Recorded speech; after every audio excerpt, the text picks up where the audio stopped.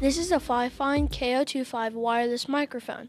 Its multi-use qualities make it a very useful option when we are dealing with situations such as we have on a regular basis. We use this mic primarily for the interviews in our weekly news, for live stream announcer mic, and our special news that will air in the near future. This GMS special is our review of this microphone, so if you are interested in learning more, then stick around. Also, if you are wondering, this is not a sponsored review, so this is in our own opinion of this mic. Okay, first off, let's talk about what comes inside the box. Inside the box, it comes with the wireless mic and receiver. It does not have any rechargeable or regular batteries, so make sure you have some to use with it. Now to its quality. This mic out of the box does not have sound that is also gray, so expect to need to mess with the settings to make sure it has the quality audio you were primarily looking for. Our main issue with it was that the lows sound very loud and sharp.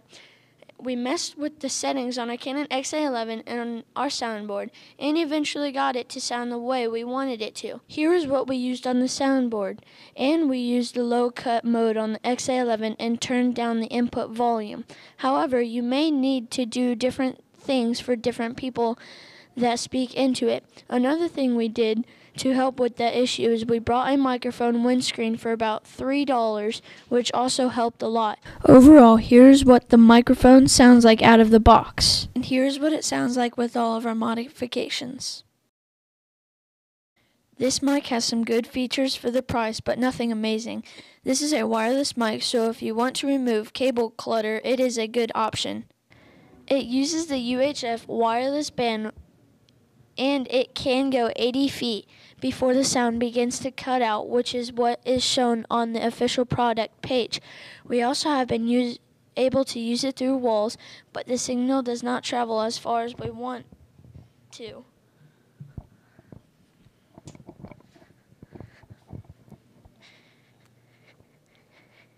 Here, as you can see, I'm walking pretty far away, and the sound does sound still a little well. But as I get farther and farther, the sound begins to cut out and lose its quality. I'm about halfway down the hallway, and it still looks like it's going pretty well.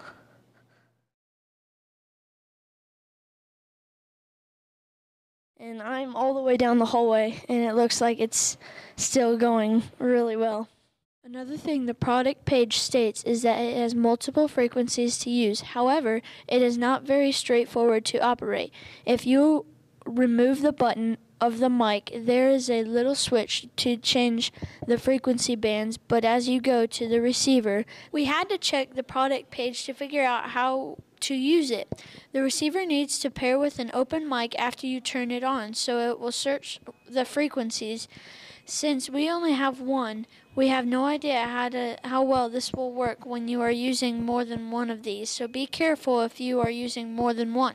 With the battery life on these mics, we have no idea how long they will last, as we use the Panasonic inner-loop rechargeable batteries for them, and we put them on the charger when we are done. But the microphone uses 2 AA batteries, and the receiver uses 2 AAA batteries.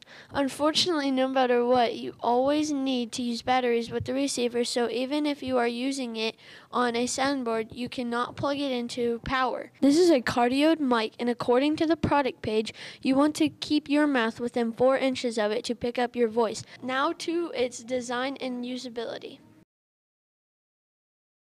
The microphone looks professional and isn't very heavy, and even comes with a little rubber stand so you can set it on a table and still use it.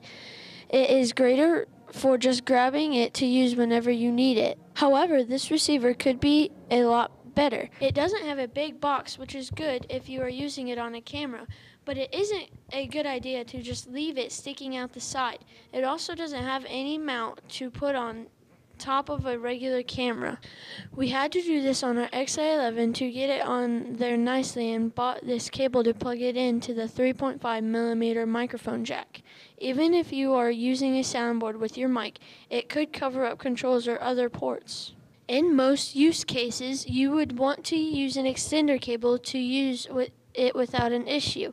However, the receiver isn't bulky or heavy, so you don't need to worry too much of it possibly damaging a connector. This mic's price on the official Fifine website goes for $29.99, which is cheap for a wireless mic. We would say that this is a good price for people wanting a cheap mic to use it in a situation that a mic like this is needed. It has all of the features that you would expect from the price, but nothing too special that more expensive mics would have, like a built-in high-pass filter on the receiver. Overall, this mic is great for a cheap wireless handheld mic that can be used on a camera or on a soundboard. But out of the box, it does need some tuning and accessories to make it a much more useful device. As long as you have another $5, some extra time, and a basic understanding of how to use sound equipment, you can get it to be much more useful. At only $30, it can't get much better than this, but if you want more premium features, build quality, and ease of use, you are going to need to get something a little more expensive. Thanks for watching this GMS News Special Review of the Fifine K025 wireless handheld microphone. If you are interested in seeing more videos like this, stay tuned as more are on the way. Have an outstanding week.